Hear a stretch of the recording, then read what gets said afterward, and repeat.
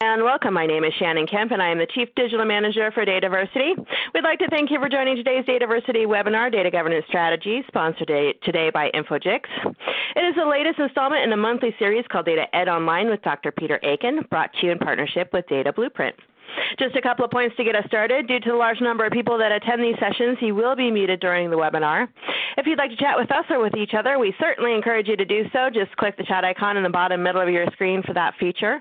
And for questions, we will be collecting them via the Q&A in the bottom right-hand corner of your screen, or if you like to tweet, we encourage you to share highlights of questions via Twitter using hashtag DataEd.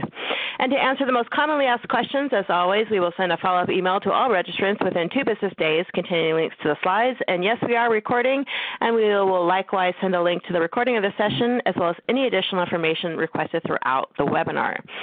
Now let me turn it over to Jonathan for a brief word from our sponsor today, Infogix. Jonathan, hello and welcome. Thank you very much, and welcome to all our attendees. So I'm going to give a little bit of an introduction to Peter's presentation here, and really just some observations on the strategy challenges as we see it. Going to start off with a bit of an infomercial, just keep it to one slide, but I work for a company called Infogix.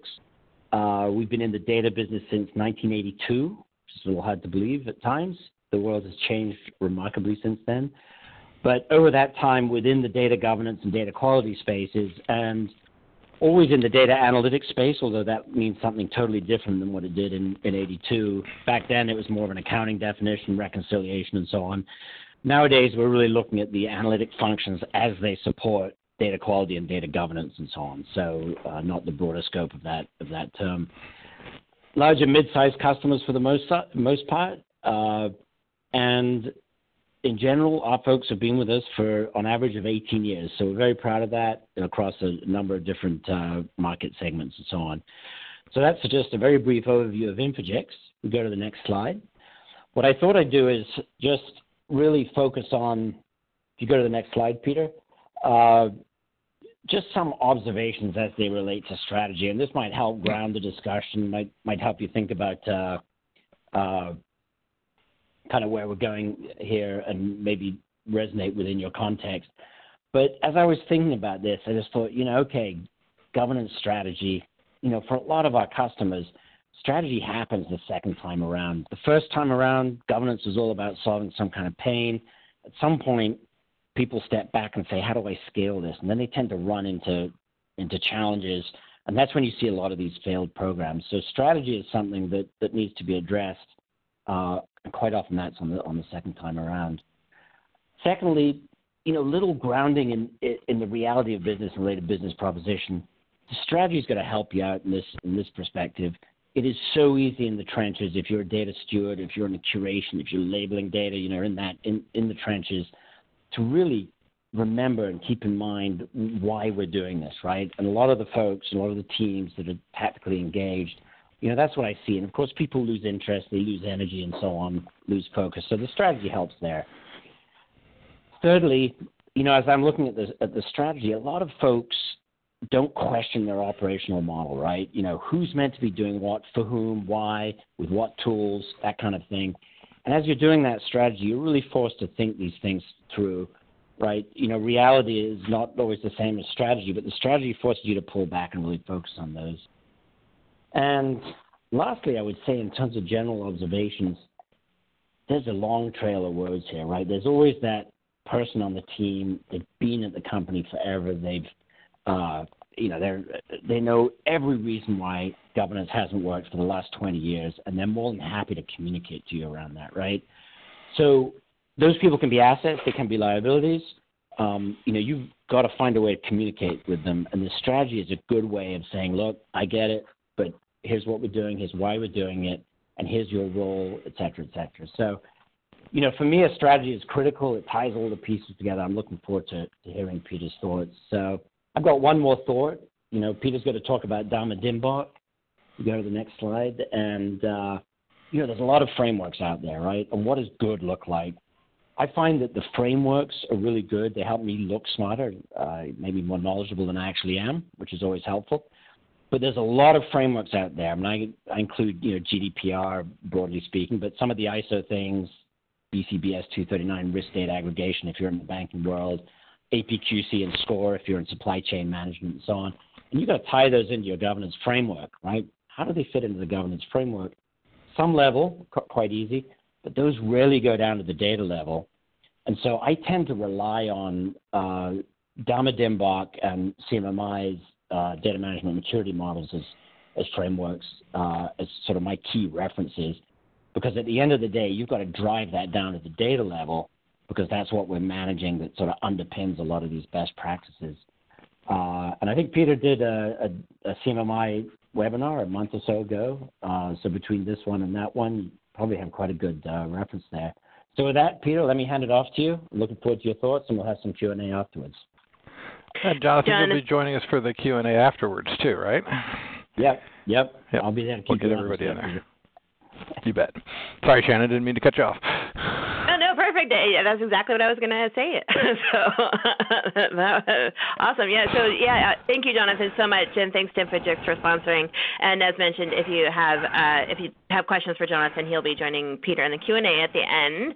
Now let me introduce to our speaker is Peter Aiken. Peter is an internationally recognized data management thought leader. Many of you already know him or have seen him at conferences worldwide.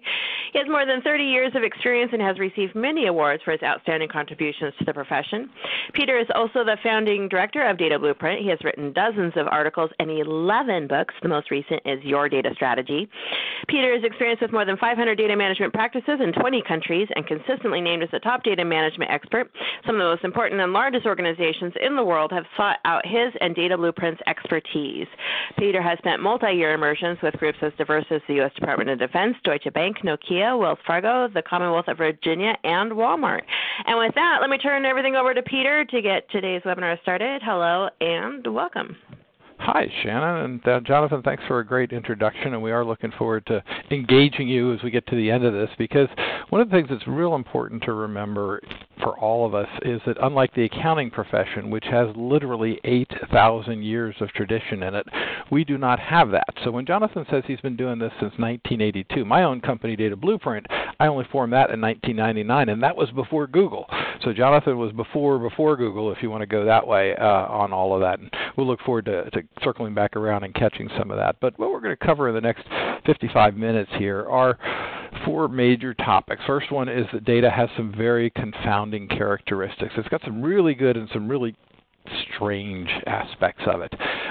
It is uniquely valuable in a way that other types of assets are not. It's largely composed of rot, which if you hold your breath, we'll get to that. And so I'm going to make a case for making better decisions about data, which is really an important part of governance.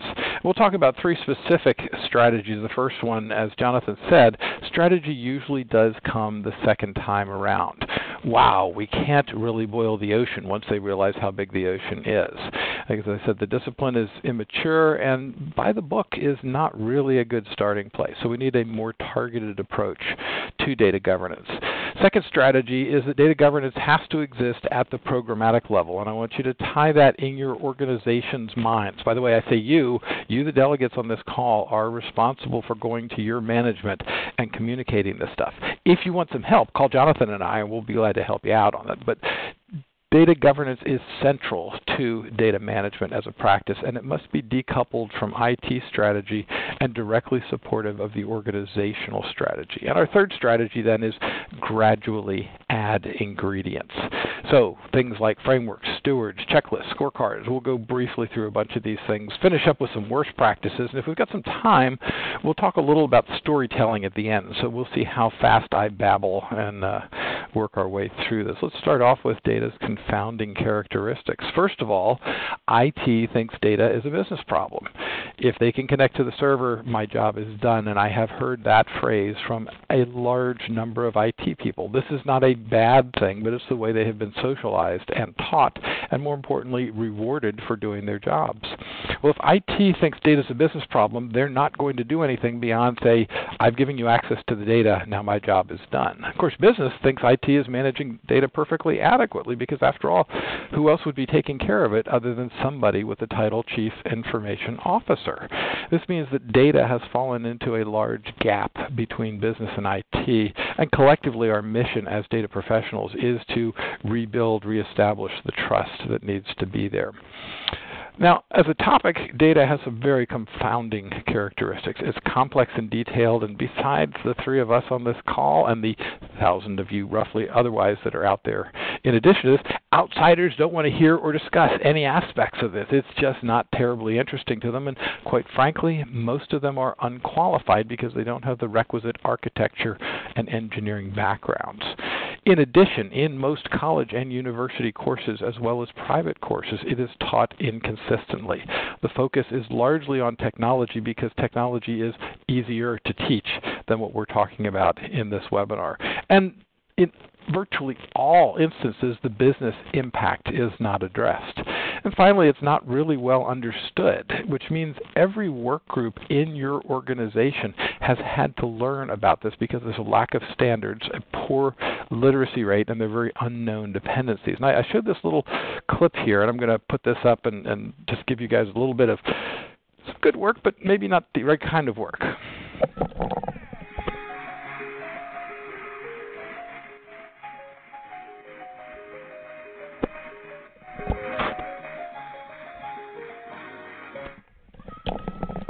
Now, that guy's great, right?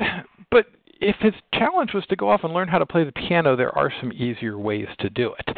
And unfortunately, this is what's happened in your organizations, that everybody in your organization has learned how to play the piano in a different way because of the lack of standard practices around it. And it's probably not a news flash to most of you, but half of all companies report making bad decisions. And the reason they make bad decisions is because the business decision makers are not data knowledgeable and the technical decision makers are not data knowledgeable, which leads to bad decisions. Bad data decisions lead to poor treatment of organizational assets and poor data quality, which leads to poor organizational outcomes. And of course, we have to get ourselves out of this particular spiral.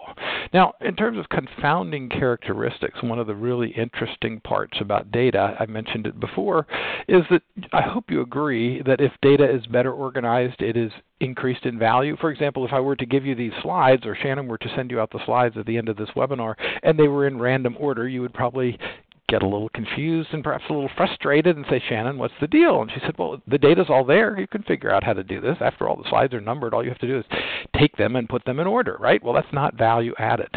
So these poor data management practices are costing organizations a lot of time and money, and 80% of the data in your organization authoritatively is ROT. ROT is an acronym standing for data that is redundant, obsolete, or trivial.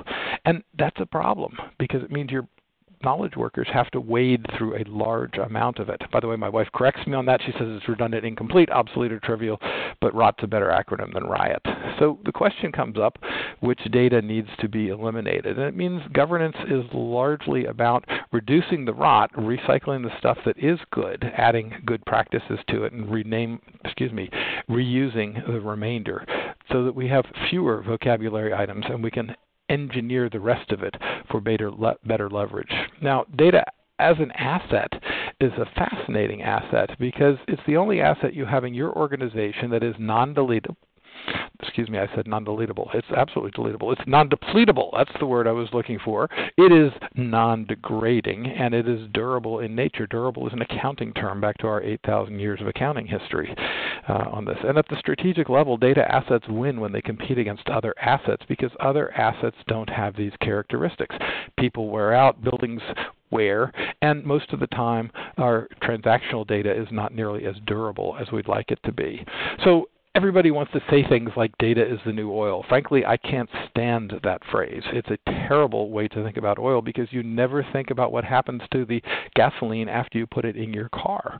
And yet, data needs to be reused. So the best way to think about it is when somebody says data is the new oil, say, can I correct you on that? And just put the letter S in front of it.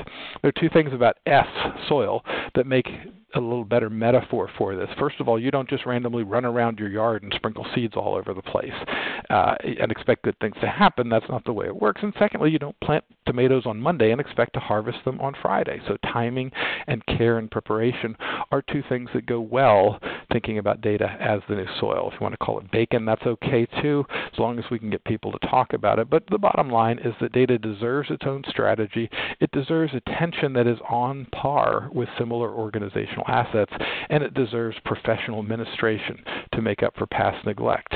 Now, bad data governance costs organizations millions each year. Productivity, redundant and siloed efforts, poorly thought out hardware and software purchases, delayed decision making because they're using inadequate information, spending too much time reacting instead of being proacting, and finally, eliminating 20 to 40% of all IT spending through data governance. So those are pretty interesting characteristics. Let's move directly into the first strategy. And the question pops up, what is the world's oldest profession? I've already told you it's accounting. Again, it's been around for 8,000 years, and the most important aspect of that is that we now understand that there is something called generally accepted accounting principles. And those principles are absolutely key to understanding how organizations do this. Again, we go to maybe 150 years if we do it. I look at Lady Ada Augusta King. She is the daughter of Lord Byron and the world's first programmer. She invented programming before computers were invented. So let's take our 8,000 years of generally accepted accounting principles, and that, by the way, they haven't been around for 8,000 years, and let's look at 7 definitions of data governance. And I'm going to put these all up here on the board. We look at them, and it's like, oh my goodness. Whoa, what does all this stuff mean? Even our own DMBOK, the exercise of authority and control over the management of data assets. Good definitions, all good definitions, no problem with any of them. But I prefer a better way to introduce it.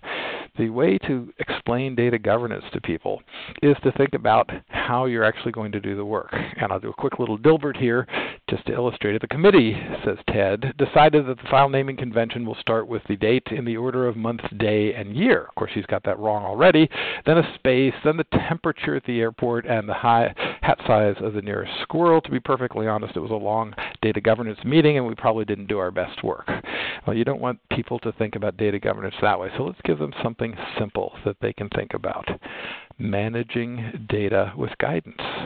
Now, interestingly enough, the first question people ask then is, would you want your sole, non-depletable, non-degrading, durable, strategic asset managed without guidance? And the answer is probably no. So we go back to managing with guidance, and frankly, we really need to add one more word in there, managing data decisions with guidance. So let's take a look at how that works out. First of all, hopefully this is not the first time that you've seen our DMBOK wheel, but you'll notice that governance is central to that wheel. We published this in 95. We've made a revision to it. This is the first version. There is a second version of it out there. These are good efforts, but you'll notice that governance is central to each and every aspect of data management around here. And this is really key. Now, I mentioned earlier by the book was probably not the best way to take a look at this. And by the book says that your governance should take a look around metadata and data quality and BI and master data and data acquisition and database strategy and document strategy. And no. It's too much, and especially as you're introducing something new to this. So, as Jonathan was saying earlier, pick 3 things, right? We like to look at a balance. So maybe a first component of data governance might be to look at the connections that exist between data quality and reference and master data management. If you don't know what those are, we have webinars covering each of them, so just stay tuned and they will roll back around on this. But the idea is governance is key. It's a necessary but insufficient condition for successful implementation of either quality or master data references. And that's one example. We can take a second example of that as well, which is maybe that we've now moved from there into sort of a BI kind of situation. And again, notice we're exercising different wedges of our DMBOK pie, but the data governance still continues to be absolutely central to this. Now, to look at data governance from an overall perspective, this is the way the DMBOK version 1 described the environment of data governance. And you could take a look at this. You'll get these slides. As Shannon said, we're not going to cover everything on here, but it's a nice input-output process diagram showing you what it is you need to do the same things that we already do at the corporate level. Corporate governance does exist in all organizations. And with respect to IT governance, very, very useful equivalency constructs. If we're going to govern our corporation or we're going to govern our IT, then we probably ought to be governing our data as well. And let's start out by being very practical about the process. What does data governance mean to my organization right now? There may be other times when it means other things, but at the moment, let's focus on one aspect of it. It means managing data with guidance, getting some individuals whose opinions matter. We do need to do some social engineering around this to form a body that needs a formal charter, a purpose, and authority, who will advocate, evangelize for, try to avoid words like dictate, enforce, and rule, to increase the scope and rigor of what we call data-centric development practices, or more commonly known as data-centric type things. And let's take a look at how they work in common. First of all, if we've got a governance organization, they are supposed to be managing data with guidance. Well, where do we start? And the answer to that is your data strategy is going to tell you what is the first bite of the apple, or maybe a better metaphor, the first bite of the elephant. I'm not advocating eating elephants, but you know what I'm talking about with the references here. What do they do to support strategy? And the feedback from that is, how well is the strategy working? Now, a data strategy is absolutely context-less unless you have an organizational strategy as well. The organizational strategy says, what is the data doing to support the organizational strategy? If it's not supporting organizational strategy, one might ask the question, why is one doing that? Now, at least in Peter's world, I say that data governance also prioritizes IT projects, and I've got a large number of organizations that have achieved success with that by creating that as a clear part of their data charters. It doesn't make it easy, and sometimes we end up with some unhappy people as a result of it, but it is definitely working well. We'll add some feedback loops in there just to make a more complicated diagram here, and then I'm going to simplify it now. Let's just take the real important parts of it out here. What we're really talking about is that data strategy and governance has to be about achieving specific business goals, and that the language of data governance has to be metadata. If it's not, one might ask the question, why did these things go off the rails, as Jonathan referred to earlier? The answer is because people tend to start talking about things that are not directly supportive of organizational strategy. A quick definitional difference here. Data governance tends to exist as a policy level of guidance, and data management is the implementation of it. So you might have a policy that says all information not marked public should be considered confidential. And that's a perfectly reasonable strategy in order to do that. In fact, in the federal government, they've recently been told that by law. So as of July 14th, 2019, all data in the federal government that is not sensitive data is now going to be considered open data, and that's going to be a big change for everybody. The process of how to get there in the federal government and everywhere else is the data management function, and that's the component that we're going to look at as well. Let me show you, though, a little bit of how these two work together. Now, DIP is an abbreviation for a data improvement project, which is something that the data governance and the data management organization are agreeing to put together to get started. I may start out with not really a lot knowing, some sort of vague feedback, and a data leadership position may come along, and they may say we need to do some data governance, and that's policy, and that'll start to improve data over time. It's a slower approach to that. But we also need, from a data leadership perspective, to implement some specific improvements, and that's a faster approach as we go through this. That gives us better feedback, and when we have that better feedback, we can then start to implement more aspects of data governance. For example, putting in place a class of people whose job it is to be trusted with the data. That's what the definition of steward is. And those stewards may have some contacts in the data community that they can influence and help to make their jobs easier, and those data community participants interact with other people, so we've pretty much got the entire organization there. And eventually, we'd like to have a two-stage stage process where data improves gradually over time through better guidance, but the data improves more rapidly in response to a burning bridge incident that may actually be faster. Where we've had trouble in the past is that sort of wavy set of lines there between data things happen and organizational things happen. That line is not always as clear as it could or should be. And that's a place we've got to get better as data professionals in order to do this. Both Jonathan and I have had many, many years of helping organizations understand that a change at the data input level, for example, forcing hospital employees who are taking in patients, they shouldn't actually optimize for speed because we did run into a hospital at one point that thought they were doing lots more knee surgeries than they were because the default hospital admission code was knee surgery, and the hospital director thought that the hospital was being managed according to data. So a little bit of a context here. We can't rely on simply the top line to improve data quickly, and we don't want to do just the bottom line. We need a balance between the two of those pieces. So that's strategy number one, keeping data governance practically focused. Let's move on to strategy number two now. Data governance has to exist at the programmatic level. And what I tell people is to equivalent it to, that's a terrible word, let me say that again, make it equivalent to, in everybody's mind, your HR program. Nobody in your organization is sitting around and saying, hey, I think we've done enough HR. We're never going to hire anybody else. We're not going to have any internal problems. We'll never have any regulations that we have to respond to or new laws that we have to implement. So all of you HR professionals can pack your bags and go home.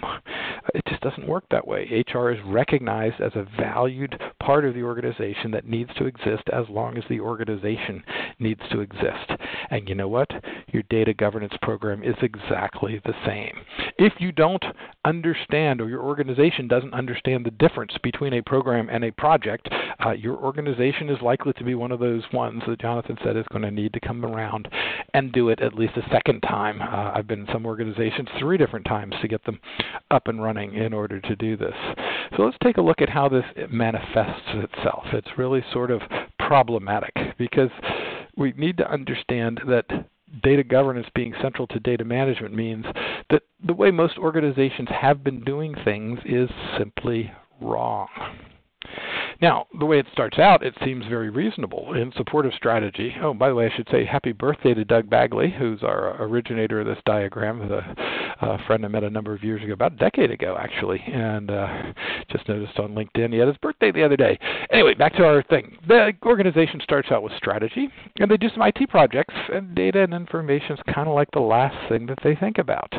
Well, if your IT project involves a piece of software, as soon as you start talking about software, the entire project becomes about the software. And we tend to spend all of our money on software, and then we forklift the data into the new system. Now, this is a problem.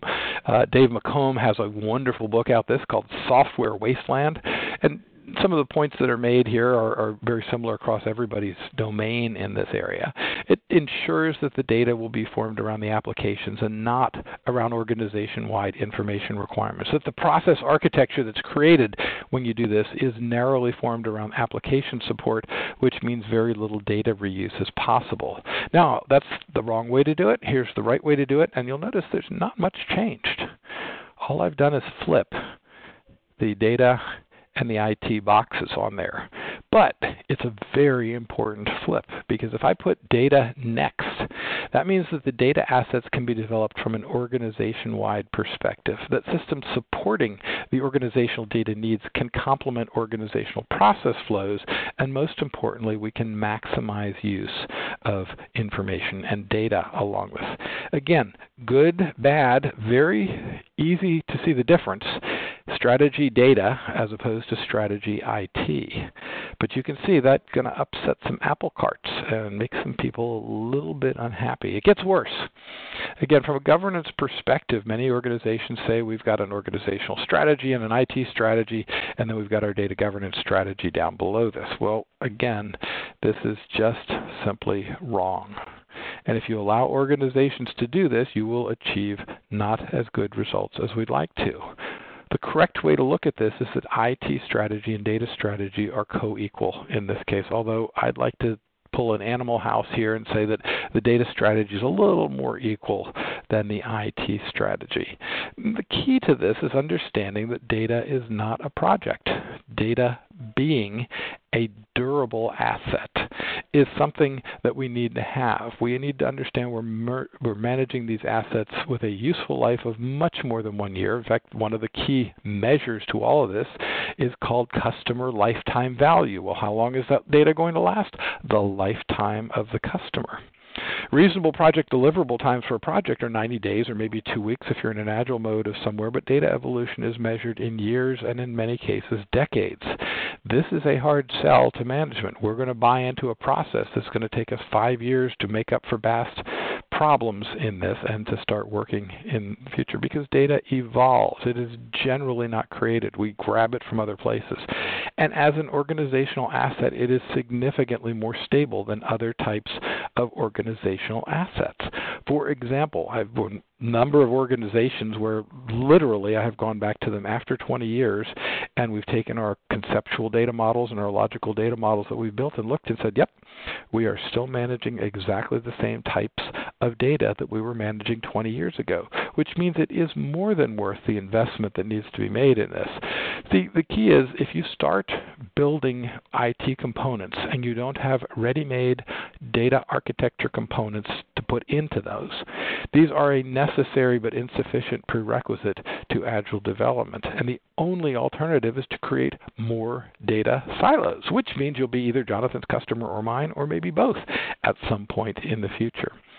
Data programs must precede IT projects because IT is a build, a project-oriented type of discipline, whereas data evolving over time means that from a structural perspective, we need to separate, make it external to, and precede systems development activities.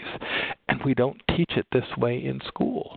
So we've got 3 generations of students who have been taught incorrectly in their college and universities, and you wonder why we have so many projects that literally go off the rails. Our third strategy then is to take a look and gradually add ingredients. And this one is more important because so many organizations like to figure out exactly what they're going to have, and they think they can forecast the future on this. Now, if you guys can actually forecast the future, give both of us a call because we're all in the wrong business and we should do something very, very different than we are actually doing right now. If you get on Google Maps, you can see this is my house, and this is the barn that I built. Now, I'm what's called a horse husband, which means that part of the deal was that my wife gets a barn, and so we went to the bank and asked them for money, and they gave us exactly this much money. And you may say, well, that is not a barn, is it? And the answer is no, that is not a barn. But that's all the bank would give us in terms of value because they wanted to make sure that we had a good foundation. And data governance is partly about making sure that your organization does in fact have a good foundation upon which to build. Let me take the barn analogy just a step further. If I built this barn with a poor foundation, then I would spend money in vet bills because the barn would not stand up and it would fall down on the horses and cause them harm, and my wife would take them to the vet and I would pay the vet bills, right? Well, if I'm paying vet bills, I don't have money to give the bank to pay back the bank loan for the barn. You see, banks are pretty smart. Before further construction can proceed, they required the county to come out and give me a certificate that showed that I had a good quality foundation and I could build a good barn on top of a good foundation. But there is no IT equivalent. So, this gets us to a discussion of frameworks. And frameworks can be extremely useful if they are utilized correctly. The idea is that a framework is a system of ideas that guide analysis. If you have not already encountered it, John Zachman's framework is one of the more successful and popular frameworks that are out there.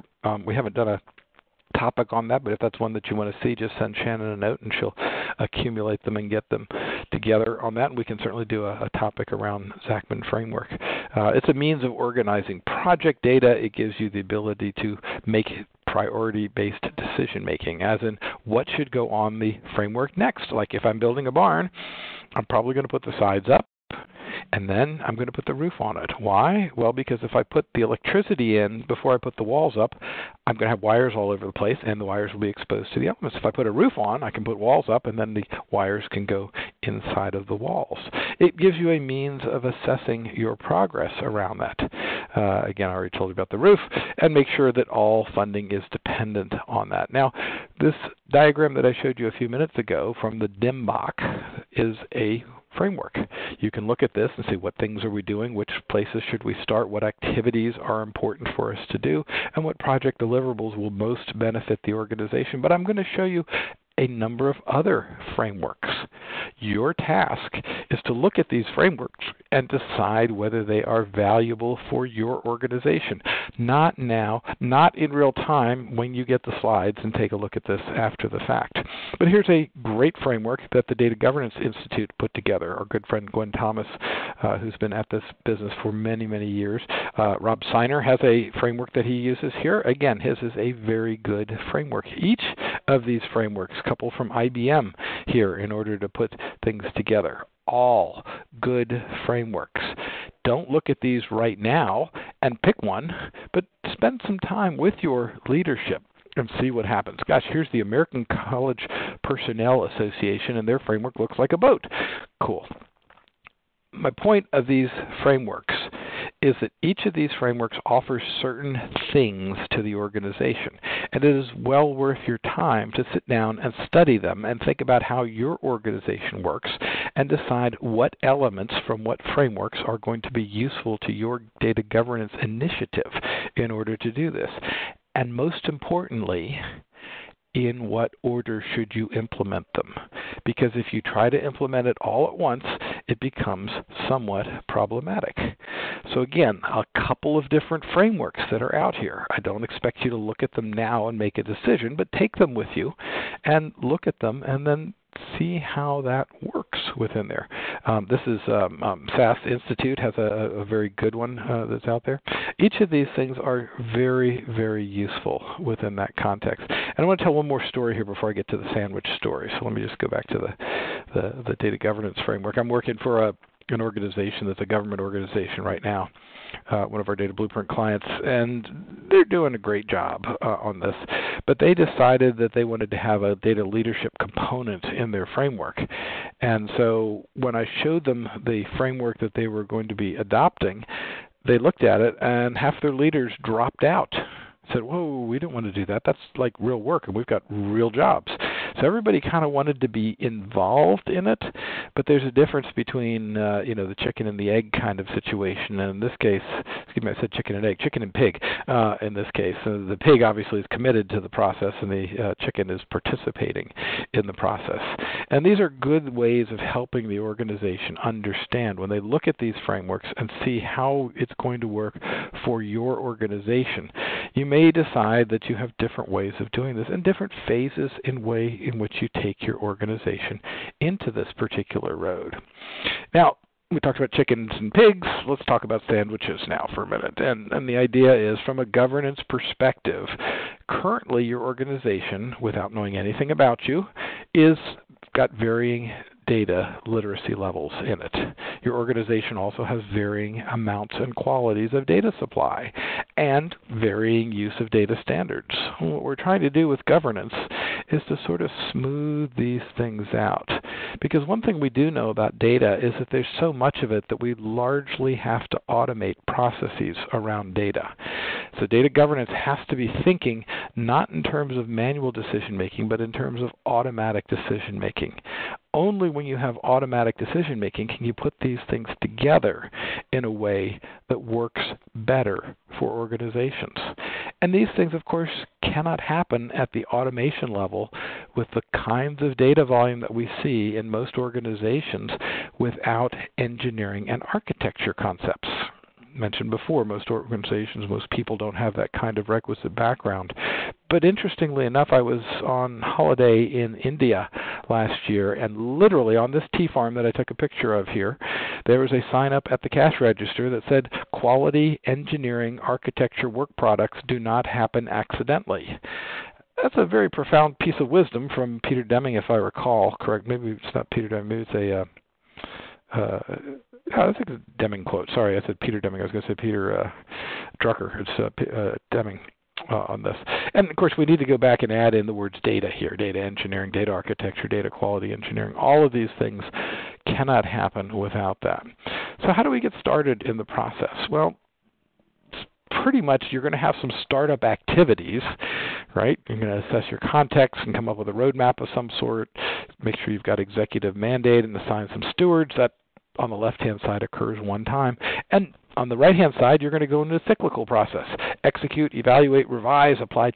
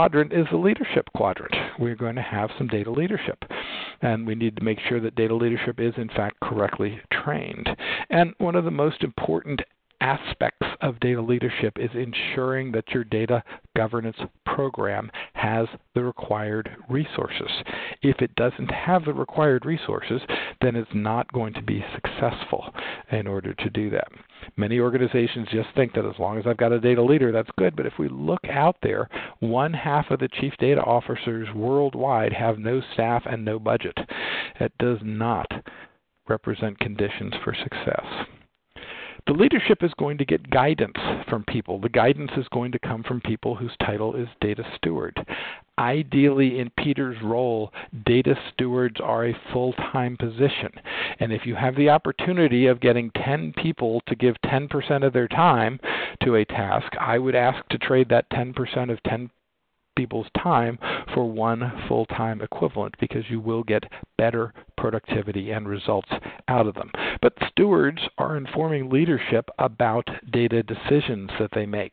And when leadership makes data decisions, that information goes back to the stewards, who then need to interact with the data community participants. These are your subject matter experts, the people who use data heavily in your organization, and this is where ideas come from about how to improve things, because the data community participants are the ones who are running your analytics or fixing problems with your legacy systems. About half and half, by the way, in order to do this.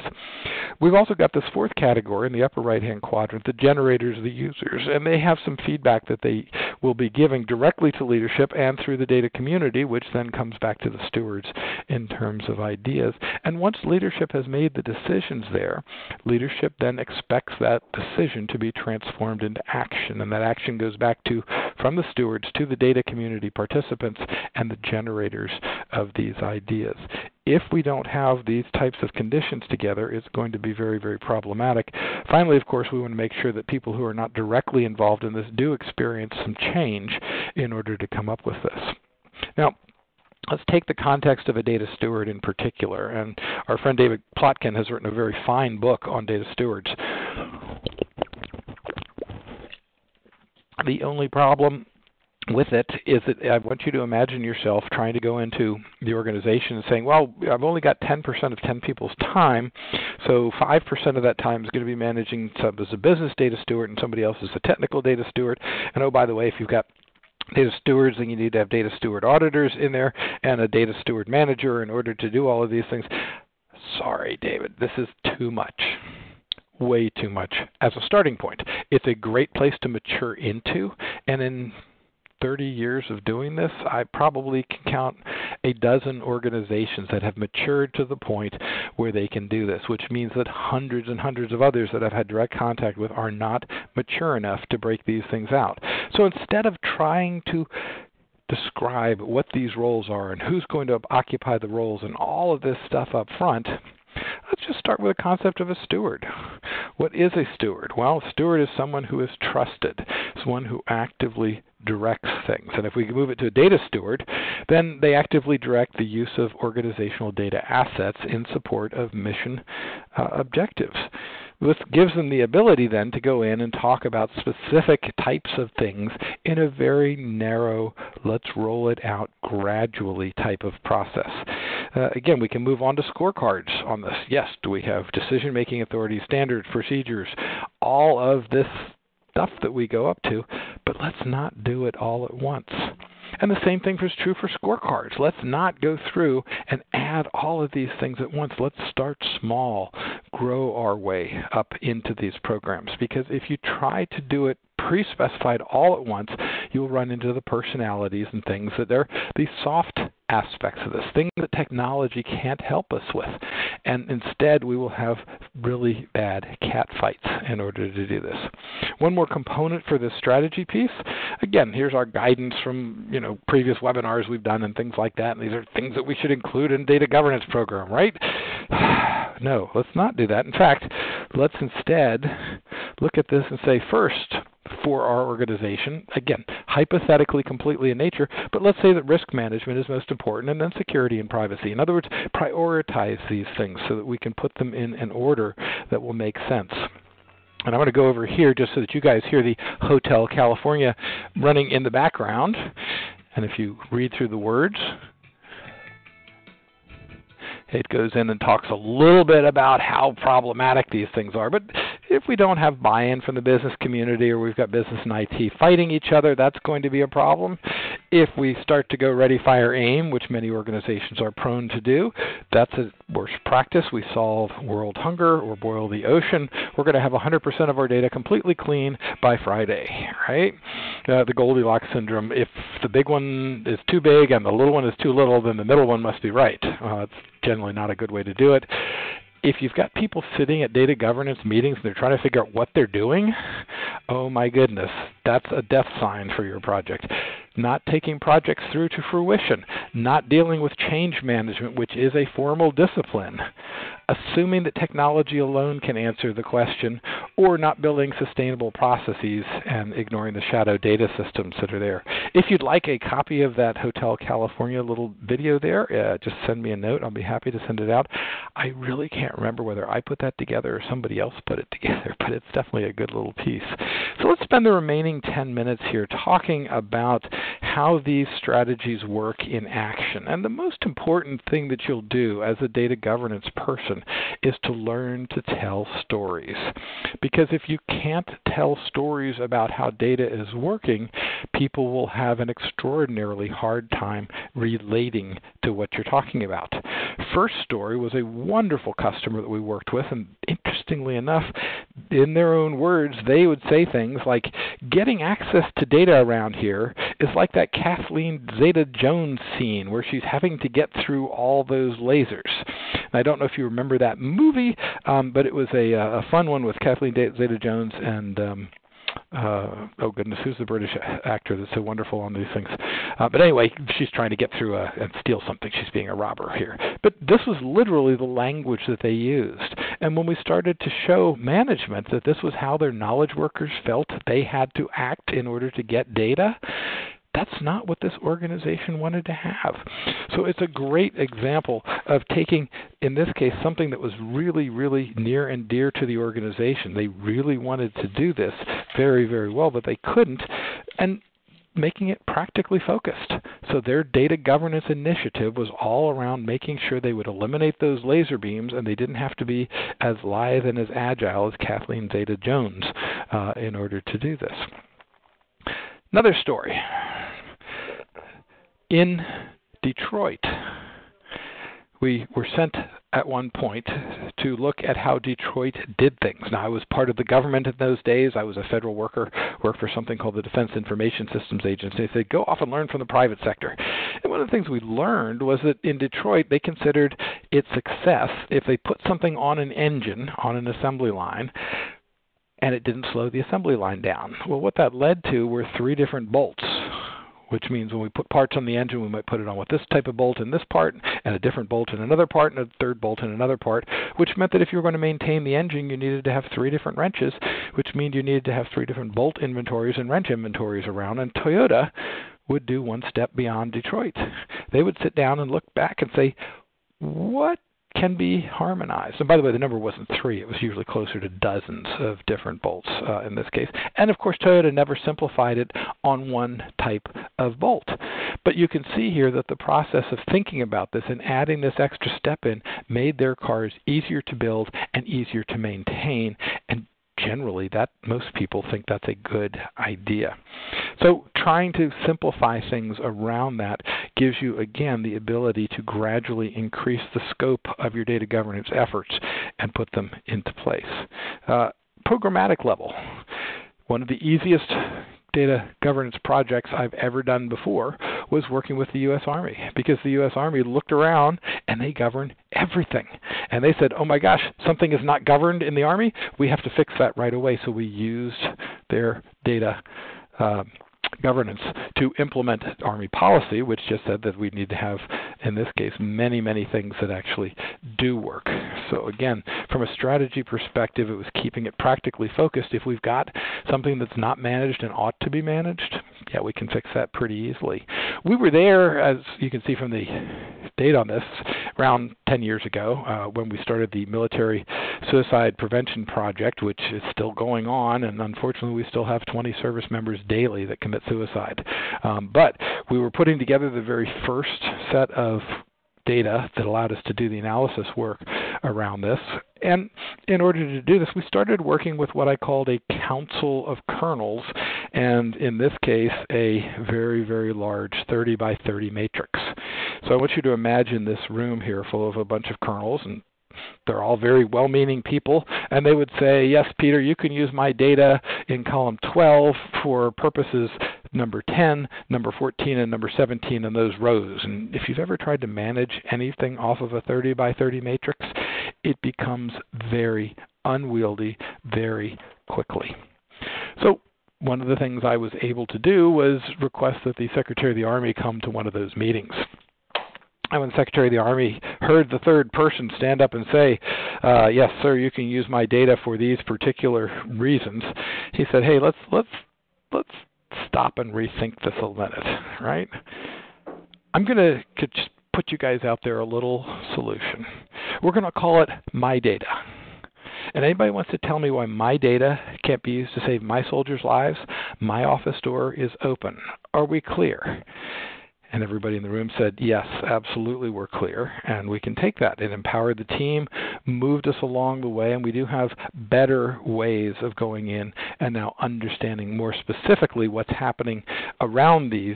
We still need some more help. So I'm not telling you that the military suicide problem is gone, but it is absolutely a data governance problem. And most importantly, the gentleman who did this said I probably wasn't empowered to do that, but did tell me that I was okay to include that story in a book that I was putting together at the time called Monetizing Data Management. And those monetizing capabilities were useful to hopefully be inspirational to other people.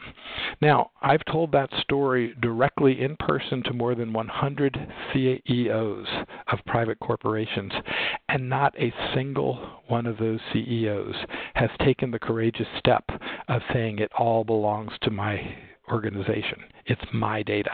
And that has been an enormous, enormous problem and an enormous disappointment, an enormous barrier to actually making progress in these areas. Another quick example here, we had one organization that was doing lots and lots of work with tanks, and from a governance perspective, they were going to have to go back and modify their accounting package.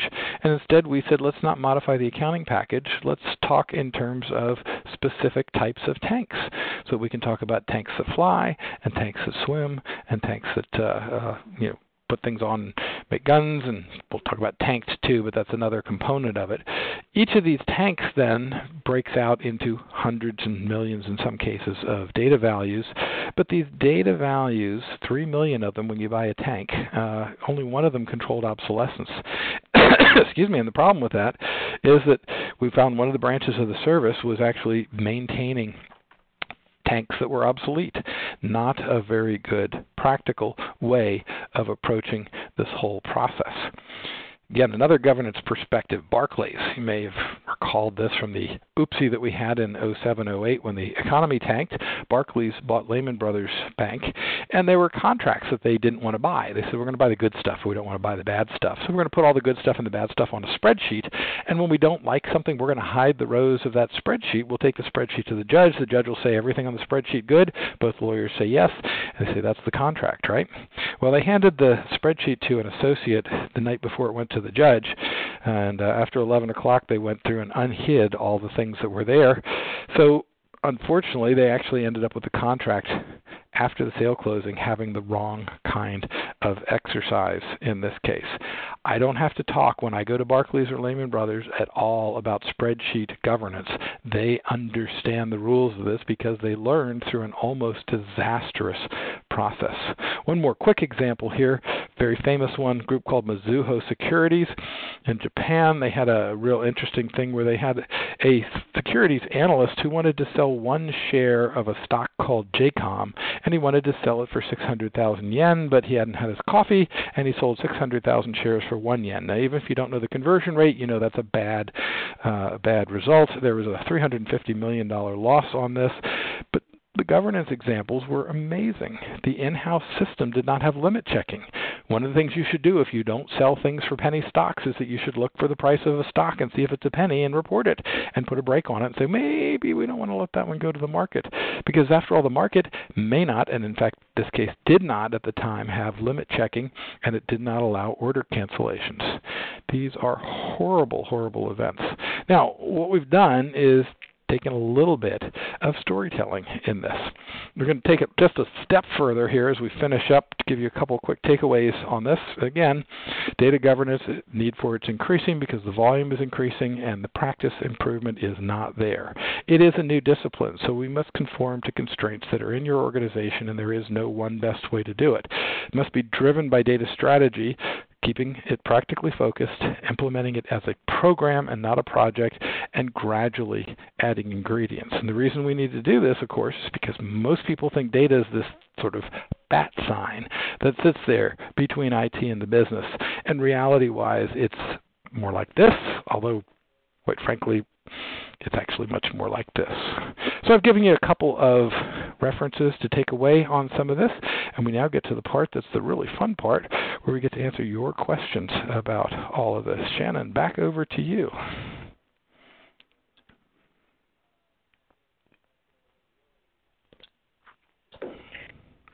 Sorry, getting myself off mute there. Here. Thank you, Peter. Sometimes it's a challenge for this great presentation. It's so fantastic as always. And if you have questions for Peter or for Jonathan, feel free to submit them in the bottom right-hand corner of your screen there. To answer the most commonly asked questions we received, just a reminder for everybody, I will be sending a follow-up email by end of day Thursday to all registrants with links and the slides to the links to the slides and recording of the session. So diving in here, Peter, way back when on slide 36, it says, I know, you can always go through so many slides. It's amazing. I think you are the champ at that. Got to be good at something, right, Shannon? Yes. It says you are making an assumption that there is a data strategy on slide 36. So what happens if the data strategy doesn't exist? What do you do? Excellent question. And think about it. Let me turn the question slightly. It's a very good question the way it is posed right now. But here what we were talking about is that data governance has a lot of things that need to be done to make amends for past lack of attention. If nothing else, your organization has 5 times the amount of data that it needs to have, and that's a huge barrier to productivity. So the question is, what if you don't have a data strategy? Well, then you will probably try to implement data governance by looking at some of the slides that I've shown here, and let me just go to my favorite one, which is the one that has all 4 of those pieces on it all at once, and try to do all of them without actually having any practice at it. And it's kind of like me telling you that I want you to play electric guitar lead next week, and you've never picked up an electric guitar in your life. You know, where do you start? So all strategy does is tell you what's more important than what else. And that's what data leadership is about. Qualified data leadership should say, yeah, we need to clean up all of our data, but we're not going to be able to do it by Friday. But we might be able to clean up this sliver for this use by Friday, and that might actually deliver value, in which case I can then go back and ask for more resources. Now, let me add another piece onto this. The more successful data governance practitioners are people who are recognized by their organization that if you give them $100 worth of resources, they will return $100+. Even if it's $101, right? They're still getting value back out of it. In fact, I have one that is so successful that literally she doubles whatever she gets. So she's given $100, she gives back $200, and I keep saying, can I give you cash? Because we would both be in a completely different business in that case. Jonathan, let me turn it over to you. What do you think about slide 36? So I think the business of not having a strategy is quite common, and quite often folks, we need data governance, so let's set up this group, and off they go. For us, we quite often say, look, manage the data that's important to you. So if you cannot tie that data to a key performance indicator, to a programmatic initiative that's funded, to senior management's objective, goals and objectives kind of thing, then it's just less important. And generally speaking, the data governance group has more work than it needs or can do, given the resources. So, it becomes part of your rack 'em and stack 'em kind of selection criteria when you're looking at the tasks that have been given to you. But in general, that's how you sort of separate the wheat from the chaff. But in general, quite often we find the data governance guys asking the hard questions. What is that policy level leadership or direction that you want to give me to allocate my resources and focus? And in doing that, you kind of work backwards into, forcing in some leadership. It's not a good position to be in. It's a matter of education, because at the end of the day, you need executive leadership. But that's a common sort of scenario that we focus on. So let me ask you another question on that, though, Jonathan. When you're talking to people about how to get started and actually do the racking and stacking piece, we also see that a very wide variety of approaches in there, and some of them are automated, some of them are not automated. Many organizations think that data governance technologies can help. What's your opinion in that area? What's the proper role for a data governance technology? How can automation help this? Yeah, I mean, in this particular challenge here, I mean, obviously there's tools to help tasks and so on, but, if you haven't nailed down what it is you want to do, having a tool to automate it really, that can just make a bigger mess than what you started with, and it forces you into a level of comfort. You think the tool's going to solve all the problems, but in fact, you're just digging a deeper hole half the time.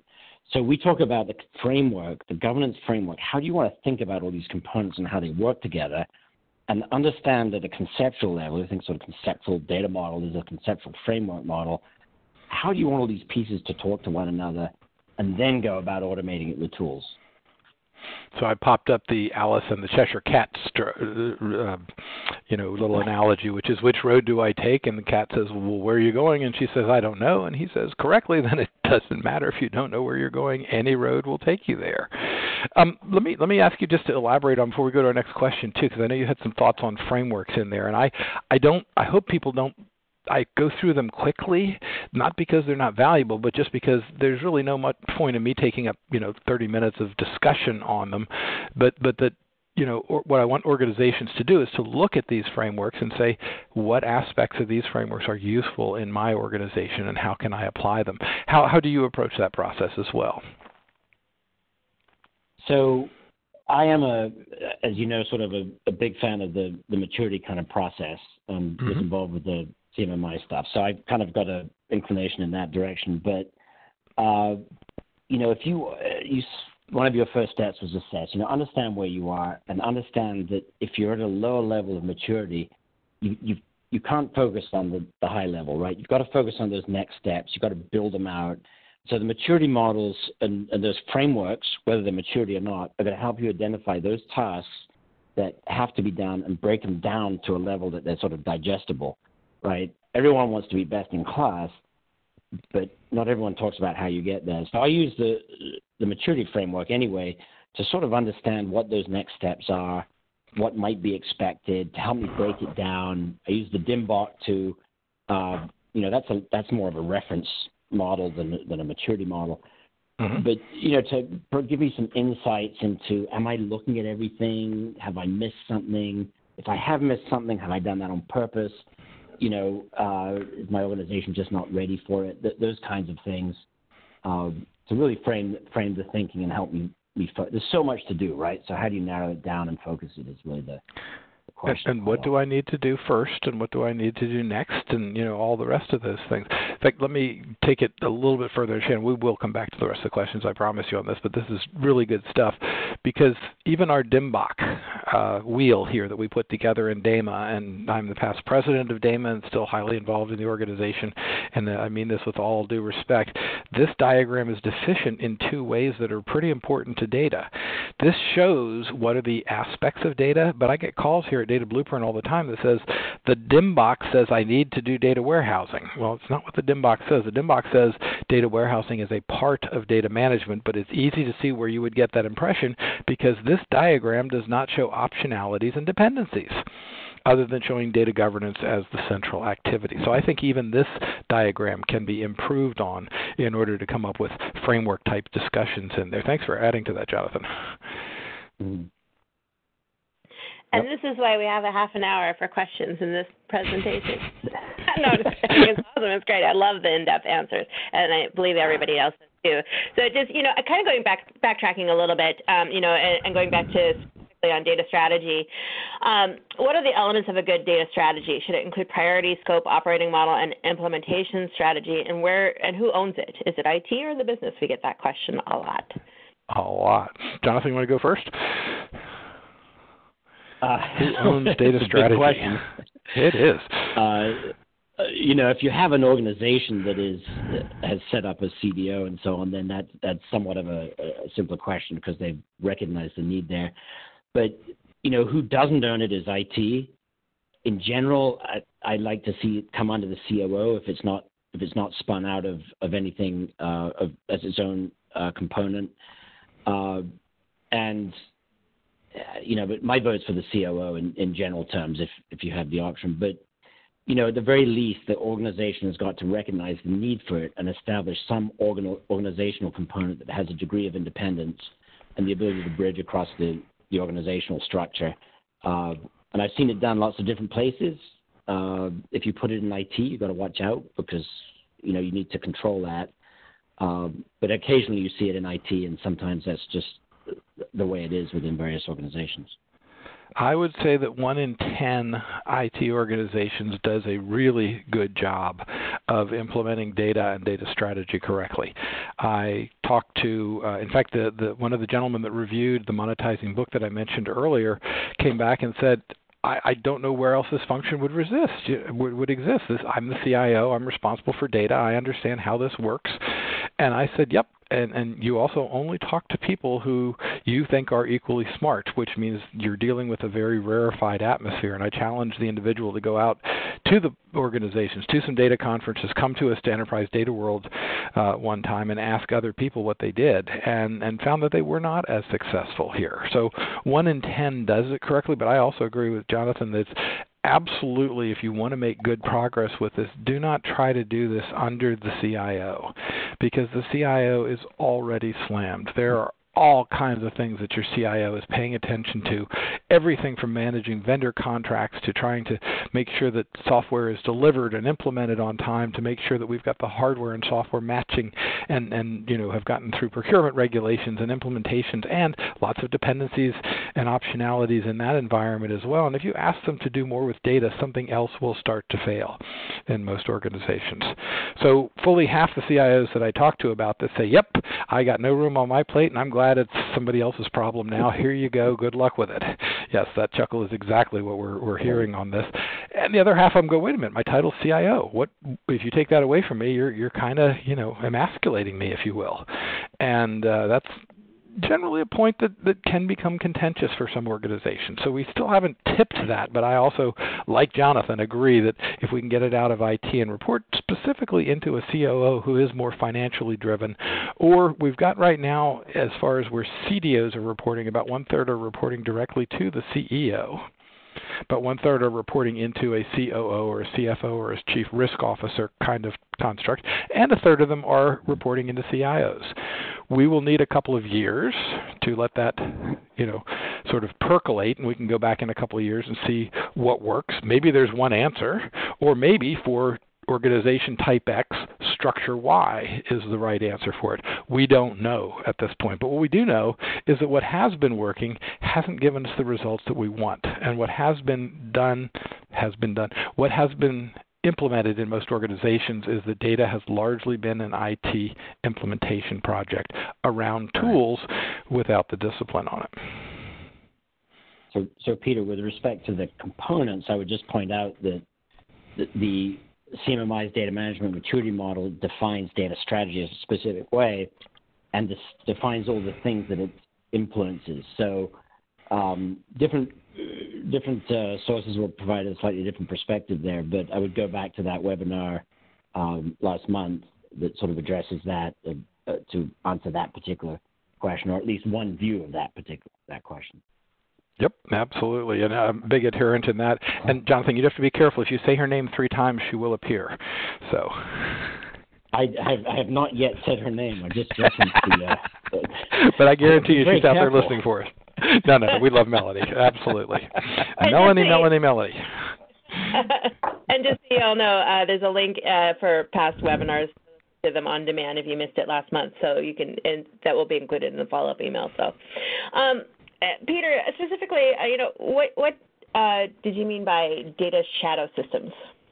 Shadow data systems, shadow IT systems. They are systems that exist in the organization that are not formally part of IT, and many organizations consider them to be a problem. I consider them to be a point of really trying to find specifically much more about where IT still has some room to support. So I'm trying to figure out what slide that was, but well, when you walk into an organization, I tend to be shown a lot of things, right? And one of the things I'll find is that there's an individual in the corner who'll say, look, IT doesn't know, but I've got a SQL Server implementation running under my desk because I need different kinds of support than the rest of the organization. And I say two things to them. Don't worry, IT knows you're there, and they're keeping you there because they know you're doing good work with that piece, and they can't support you in other ways. But shadow IT systems can become a problem because we also have many, many instances, and again, Jonathan, I'm sure you've seen this as well, where an organization will make an error because somebody didn't understand that there was a data refresh problem that should occur. They may have been working with data, and then they find out, oh my gosh, that data I've been using is 3 years old because I didn't understand enough about the data that I was using, and I was, quite frankly, unqualified to do this. So shadow IT systems are systems that are not typically part of IT, but that are out there in the environment and that can, in some instances, become problems. And a lot of organizations tend to think that's a place we should go stamp them out. I say don't stamp them out until you understand exactly what they're trying to do, because an awful lot of organizational knowledge can be tied up through there. Jonathan, go ahead. Yeah, no, I mean, I think it's all good points in the sense that, they're not desirable, but they might be a necessary evil kind of thing. But just to give you a bit of a story, I'm working with a group right now who has a number of, and this happens in the analytical space quite a bit, right? Because, an analyst is forever slicing and dicing and adding columns and doing all kinds of things. So, but in this case, they're grouping together country codes and region codes and making their own groups. So, and to support a number of different business endeavors, but they're doing it kind of on the side. Those reports are bubbling up, and they're not necessarily matching with your general ledger and your financial activity, right? So at some point, someone looks at the two reports and says, these don't foot, what's going on kind of thing. And so that's an example of, we need to bring those into some sort of governance so we can create a data service in this instance that provides a crosswalk lookup table. It's a reference data problem around country codes, really. And we can provide that service as an enterprise data management office. It's highly value added. It hits some critical reporting that goes out, and we offload work from an operating unit to the enterprise and leverage that across the whole organization. So in that sense, kind of a success story. It's an easy win, and the impact is great because that shadow system was bubbling out reporting that just created a lot of reconciliation work. Absolutely. That was probably more information than the questioner wanted, but I think we covered it. It's my problem. I do that. Sorry. Hey, no, I love it. No. Good, you guys. This moving on here, though, I hear a lot of data-centric presentations that acknowledge the importance of change management, but not many that offer guidance on how to successfully adopt it. Why is that? Is it just difficult? Why is that? So you're hitting on exactly the question, which is that the hardest thing for most organizations to do is, in fact, change. Change is all about doing some things differently than you've done them in the past, and there is a formal discipline called change management. Even my university, Virginia Commonwealth University, has a formal group. Now, we have about 50,000 employees. We have about 50,000 people at VCU, about 15,000 employees in there, and to get them to do something differently, we need a group called Change Management that comes in, designs ways of, I'm going to be very cynical about the description, making it more difficult to do the old way than to do the new way in order to do it. That's one way to think about change management. But what you're really doing is explaining the benefits of doing this and saying, look, if you think about how data is used after you input it, you'll probably give the organization better instrumentation to fly the organization on, kind of a thing. Jonathan, anything on that? Change management groups. Other than just for me, it's always been a component of the discussion, and it's always been very sort of culturally driven. So as you're working your operating model, you talked about what should be in a strategy, but part of that, what's the operating model of the group? It's got to accommodate the reality of that organization, which day one might be very different from where you want it to be, 5 years, gets to that maturity discussion. But, I wish I could say for me it's not been very formulaic other than, high empathy, high engagement, high communication, and, follow the best practices, over communicate, structure, be consistent, all those types of things. Absolutely. Key to recognize is that if your organization does not possess this expertise, that expertise is a necessary but insufficient condition for success in data governance, because data governance is about doing things differently. And if we don't give people rationale and reason and support to do things differently, they are likely to revert back to the norm, and that will not produce the results that we have. Back to Jonathan's first slide, your second implementation of data governance is likely to be the one that talks about strategy. Love it. So storytelling is so important when rallying sponsorship and organization alignment to data governance. Any tips or tricks to share with the audience for how to formulate their stories?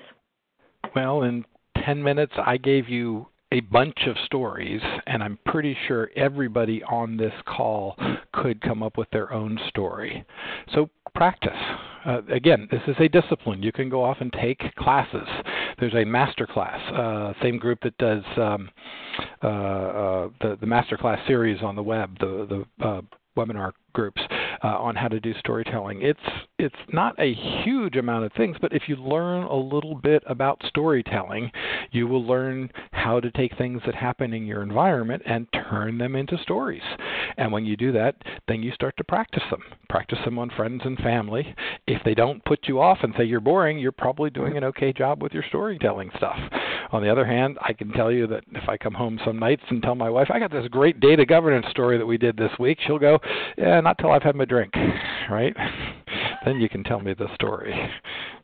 So there are clues that can tell you whether you are doing storytelling well or not, and it's a skill just as change management is a skill. Not that we data governance people should learn all those skills, but you need to have them accessible.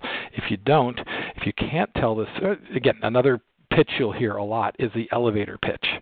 All right, you get on the elevator on the 20th floor, and the boss comes on the 19th floor, looks over at your badge and says, Peter, you work for me. Tell me what you do. And if I stammer and stutter and don't produce anything valuable by the end, the guy's going to remember Peter and put me on the list of people to get laid off the next week, because clearly I'm not adding value to the organization.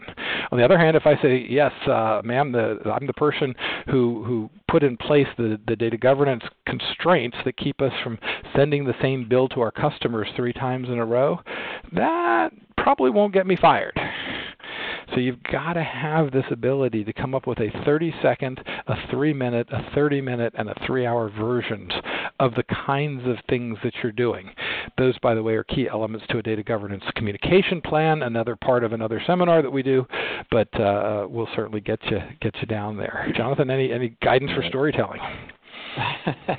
Well, I think, my particular thing that I watch out for is that, stay away from the details. At the end of the day, we get excited, data people get excited about things that normal people don't, right? And if you got to stay away from words like semantic and ontology and vocabularies, people just don't want to hear that. So all of the things that Peter said, and just keep in mind the audience. Again, complex and detailed, and probably nobody cares except us, which is good, right? We've got to have somebody care about it, but at the same time, if you've ever wanted to get into a discussion of accounting practices and the way they do taxes differently in Oklahoma versus Idaho, it's probably not your standard dinner table conversation. So data is a very interesting topic. And keep in mind this guy's name, by the way, is Wally Easton. And if you Google him or so go out onto YouTube and get his clue, he's really quite good at what he does. But do you want your organization getting good at this?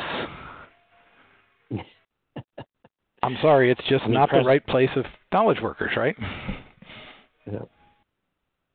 I'm impressed that your wife is even willing to listen to your stories, even after this. So well, no, she is a comptroller, Jonathan. So I get to listen to her stories as well. So fair play, right?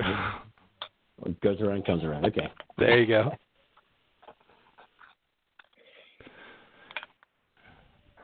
So, there we go. Oh, yes, I'm here. I know, yeah. Do you think humanizing data fits with data governance or change management, or don't you think the two should be separated? Are you saying change management should be separated from data governance? I sure hope nobody believes that. Change management is a part of data governance for sure. Do you think humanizing data sits with data governance or change management, or do you think this Well, should be separated? no, I would incorporate them in. When I was with the Defense Department doing this type of work 30 years ago, the senior executive on the project, a woman named Mary Howard Harding Smith, and I say her name reverently because she was one of my favorite people to work for in the entire world. She said, if we do this for something that nobody understands, we'll be out of work in just a little bit. So she said, we're going to do this in a way that affects people. And again, gets to that humanizing concept in there. If we, again, my little story about the hospital director, right?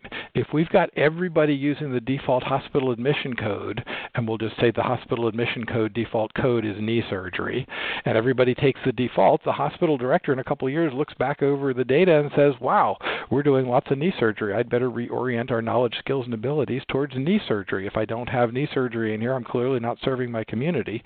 Whereas humanizing that process would have been to say to the intake clerks that were picking up the data on the way in, you guys almost caused this hospital system to fail because you were telling everybody we were doing knee surgery when we weren't really doing knee surgery. So I absolutely believe tie it as tightly as you can to something that affects people's behavior, and you will be able to get that behavior changed in a way that makes sense. Yep.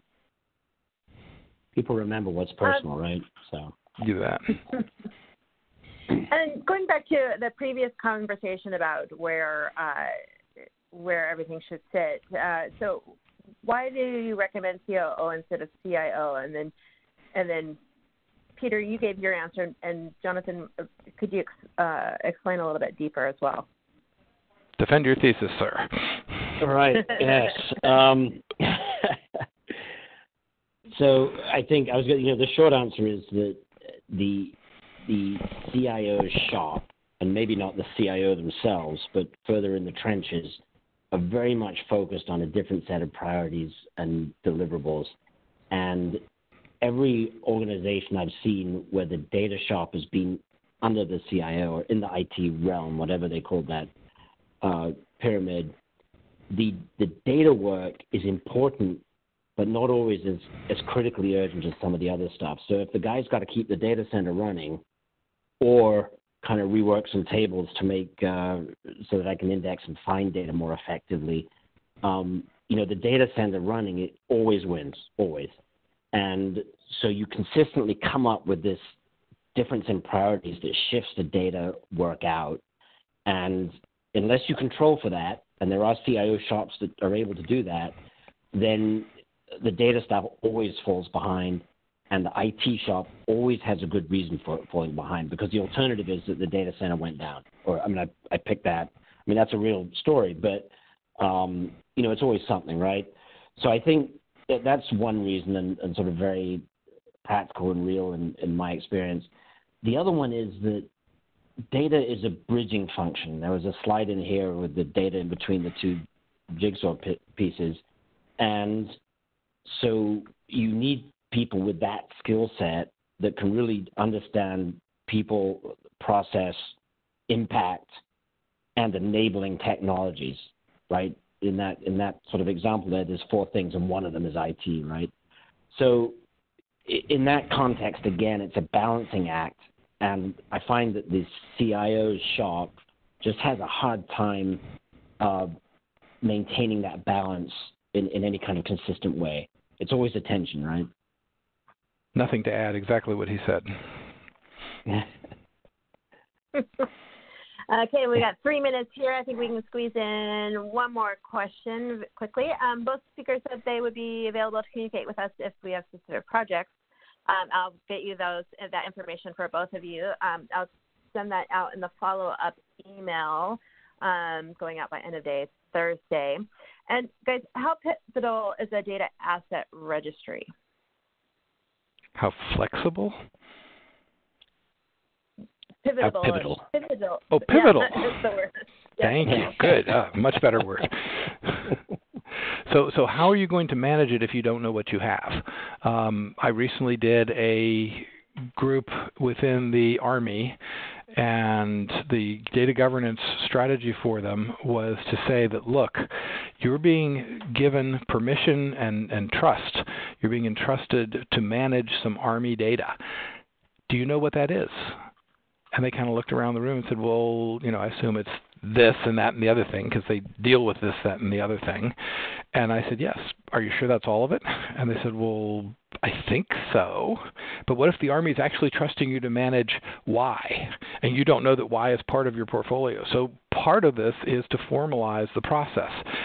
Just real quick, you will never complete your data inventory. You will never complete your data registry. We've never seen it. I'm putting words in Jonathan's mouth, but I think in 30 years in his case and 30 years in my case, we've never seen anybody finish that. So the important thing is not to have a complete inventory, but to start the process where when you discover new piles of data that are lying around, you have a way of registering them quickly, easily, and efficiently. And so in that sense, pivotal, absolutely. How are you going to manage it if you don't even know it's part of your portfolio? Yeah, there are so many examples of what Peter's talking about. I'm not going to go into that, but I'd add a slightly different twist with respect to sort of, if you do a capability assessment, whether informal or just do your own inside your organization, I want 90% of the time, 80%, certainly more than 80% of the time, you're going to find that your organization has skills, has capabilities with respect to data that people just don't know about. And again, it pops up. So your registry, your catalog, when it comes to data, you need to kind of Googleize your data is one of the things that we talk about from time to time. Absolutely. Well, that does bring us to the half hour there. Thank you both so much for this fantastic presentation. Very informative and very fun and very engaging. So thank you both. Thanks to InfoJix for sponsoring today's webinar as well to help make it all happen. And thanks to our attendees for being so engaged in everything we do and all the questions that have come in. Just love all of that. And again, as a reminder, I will send a follow-up email by end of day Thursday with links to the slides, links to the recording. Also have the links to the past webinars from Peter, so you guys can look at the webinar that was referenced from last month. And I hope you all have a great day. Thanks so much. Thanks, guys. Jonathan, a real pleasure to work with you. And Shannon, great to speak with you as always. We love working with you guys. So we'll let him take us out. Very good. Likewise. Yep. Cheers. Have a great day, guys. Bye. Bye, everybody. Bye.